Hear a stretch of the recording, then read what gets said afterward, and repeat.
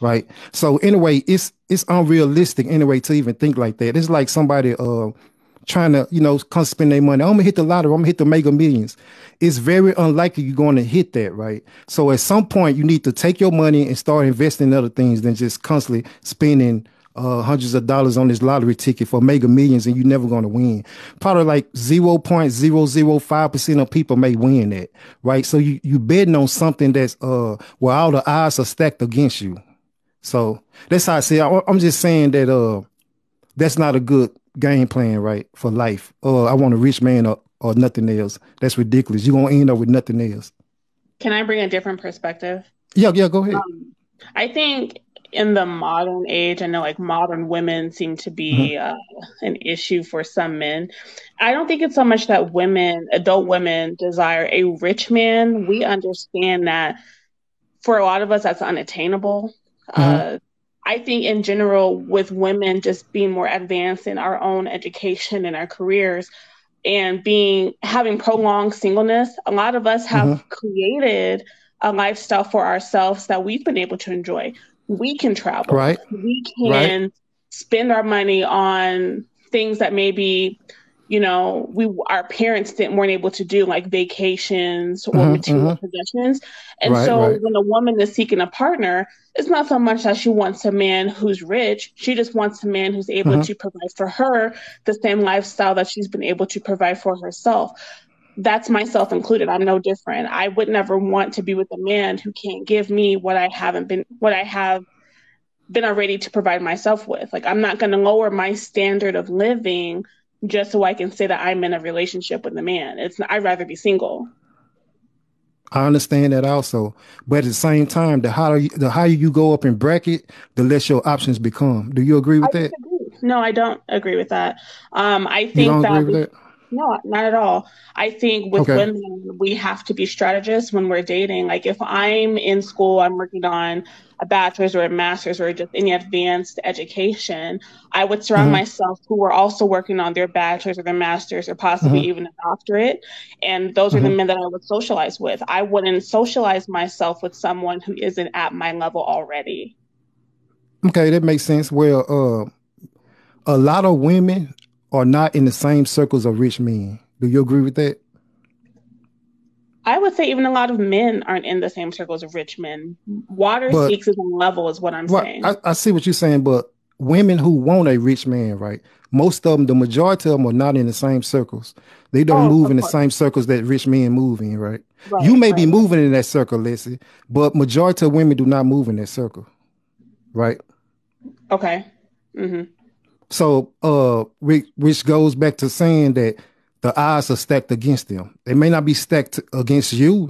Then you will be what we would call an exception. Almost an anomaly. So, I mean, for the average woman, she's not going to see that, right? Only thing she has is a hope and a wish for a rich man.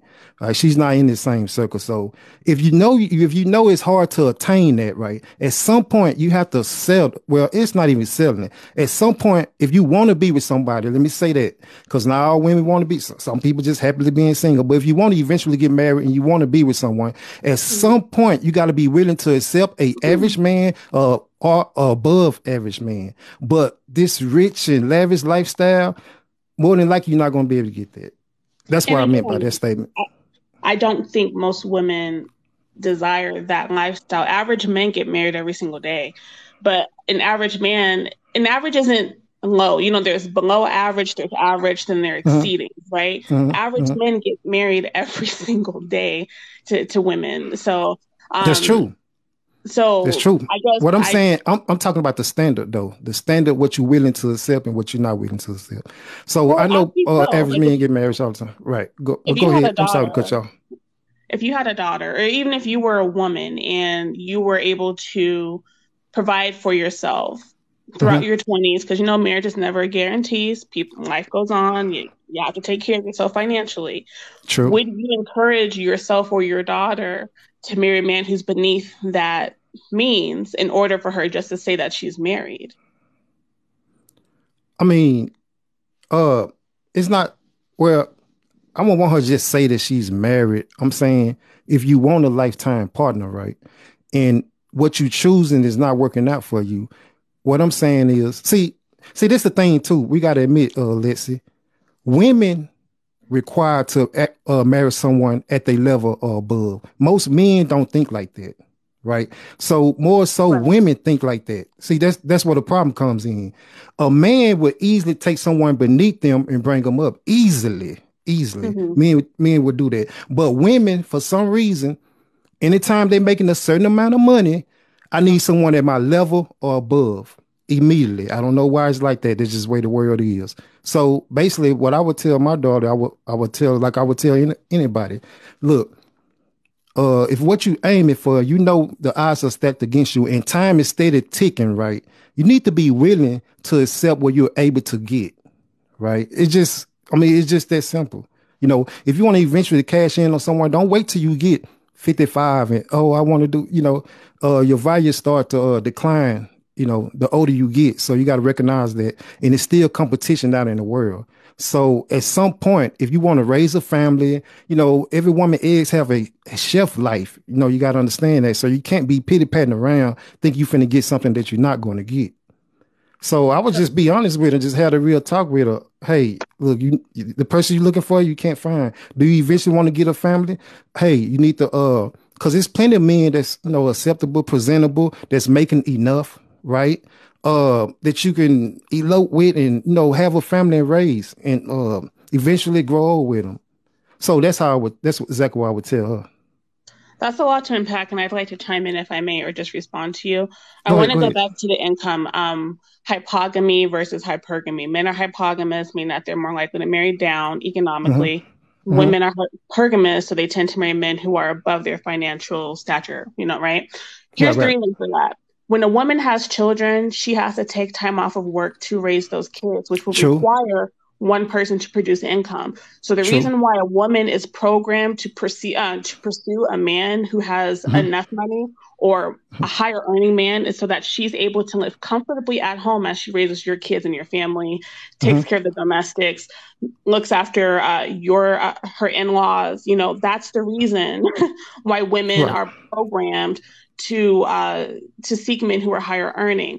Also, a man who is higher earning is going to have more access. Access could be academics, getting True. better schools, finding a home in a nice neighborhood, having access to hospitals. Like you see what I mean? Like there's a whole. True. It's economics. Like marriage is an economic.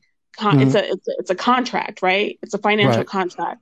The True. whole like living lavish, taking extravagant vacations, showering your girlfriend or your wife with gifts, that's a bonus. When I'm Mm-hmm. searching for a partner, it's not because I want to be showered with lavish gifts.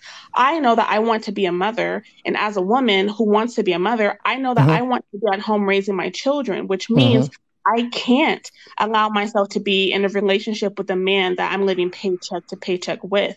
As far as encouraging your daughter to like, just kind of settle down, get married, I think that we have to start having conversations in our households with our children as their children about Mm-hmm. financial literacy and the Mm-hmm. importance of the legal contract of marriage because it's so much more than a piece of paper, right?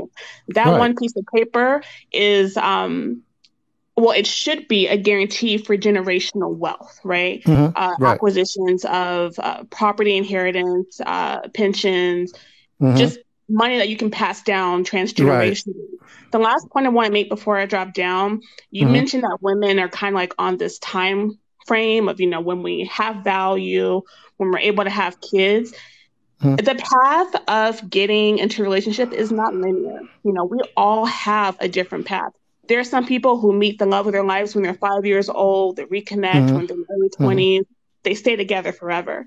There are some Right. couples that don't meet that person until they're in their 40s and they still have kids. So I don't personally talk to women or even men about a specific age when they should get married. I prefer to have conversations about just really how to be the best person that you personally can be right now because marriage is never guaranteed. Even That's if you true. get married, there's no guarantee that you're going to be able to have children. If you have children, there's no guarantee that your kids are going to outlive you. There are no promises. That's true. Um, So, you also got to take into the an account that right. Let's say you don't have any kids, right, Lexi, and eventually you're going to get married, right? So you got to take Right. into account that more than likely that man going to want a child or children, right? So you got to take that into account for time also. So that and when you plan on getting married, all those things take, I mean, it's a factor, right? So time does plays a part the older you get, right? So it can't help but to play. Like you say, okay, 40 years, some women still, but still at that age, time start being a factor. No, It does. absolutely Right. right. And I'll drop down because I know Tommy has joined and I actually do have to clock back into work. But yes, marriage is relevant. I definitely think for people who desire to be married, we should have those conversations before they're Right, 30 right. years old. True, But true, let's true. keep in mind, in America, the divorce rate is 50% right now. We know that women are more likely to file for divorce, but we Yes, also yes. know that the highest divorce rate is amongst those between the ages of 18 and 25 years old. Mm, mm. People who wait until they're a little older to get married tend to have more success. Right. But I'm going to be listening again. I'm going to drop down because I do have Okay, to. thank you, Lexi, for Yeah, you definitely yeah. made some Thank you. good points. Thank you so Thank much. you.